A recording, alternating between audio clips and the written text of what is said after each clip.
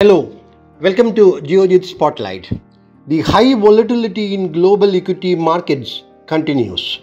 This volatility is because the market is not sure about a trend.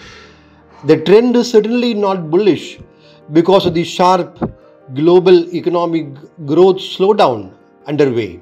Markets have partly discounted a US mild recession. The trend is not strongly bearish also.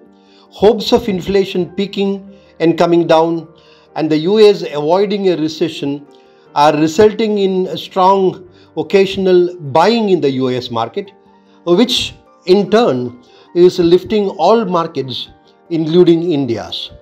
A clear trend in the market will emerge only when there is clarity on where the global economy is headed. If there are indications of the US avoiding a recession, when such indicators emerge, that is, the markets will bounce back smartly. Conversely, if the incoming data indicate the US slipping into a severe recession, markets will correct further globally.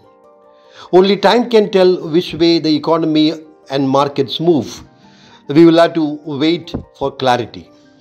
This month, Nifty rallied by around 1,400 points from the low levels of June. This rally was assisted by FIIs turning buyers for 5 days consecutively and hopes of declining trend in inflation facilitated by the sharp correction in crude, metals and edible oils. So now FPIs, foreign institutional investors, have again turned sellers at higher levels. So Nifty has corrected by around 270 points. FIIs have stopped selling in financials, particularly leading banks, because the Q1 results of financials have been good and credit growth in the economy is impressive. In recent days, there has been heavy FPI selling in large cap IT stocks on concerns of a likely US recession impacting the IT industry.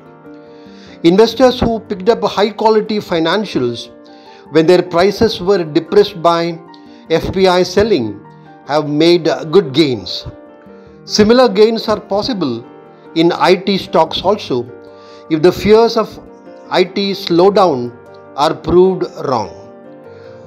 Early Q1 results indicate that capital goods, segments of autos, FMCG, specialty chemicals, paints, etc. are doing well. So watch out for the leading indicators.